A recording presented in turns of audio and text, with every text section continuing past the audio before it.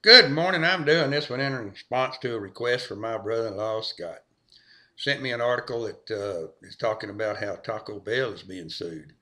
The lawsuit is based on claims that Taco Bell only has 36% beef in their beef tacos, and the FDA requires you have 40%. So they're being sued. And then it talks about the fillers that are in there and all this. And so he said I might want to check it out and do a thing on it. Well, here it is. Uh, I ain't gonna knock Taco Bell. Ain't no way. I like Taco Bell. I don't care if it's 5% beef. I don't care if that Chihuahua is in there. It tastes good. I have never, ever gotten sick on a Taco Bell product. Have you? And it's inexpensive. It's quick.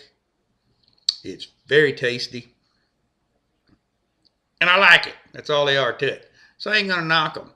Uh, I've been in a lot of restaurant kitchens. Now, if you ever go in there, you in for a surprise if you pay attention.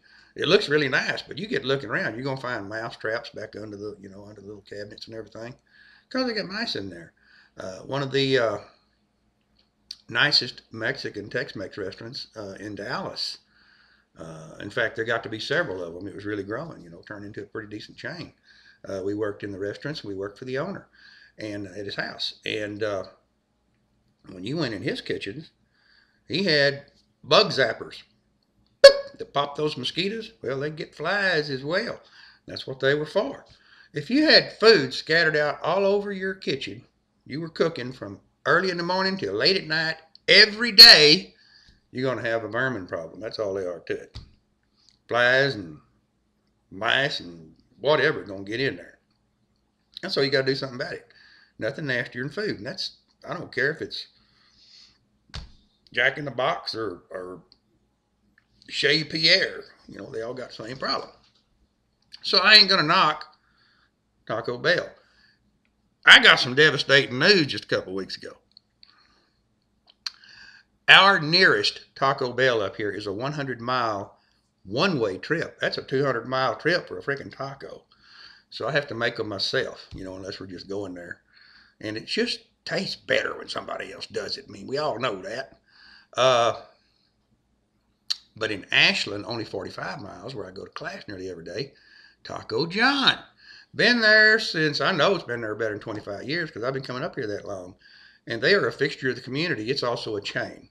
And really good tacos. And I don't like it as much as Taco Bell, but close to it. It's just really, really good. They out of business a couple of weeks ago. Big sign on the door that said, we are closed, and there's a big for sale sign on the building. It seems they failed their health inspection so miserably, they made like 15 out of 100 is what was said, that it wasn't worthwhile for the owners to try to fix it. My God, that's devastating for me. You know what that means? I'm back to a 200-mile round trip. Boing, guess what?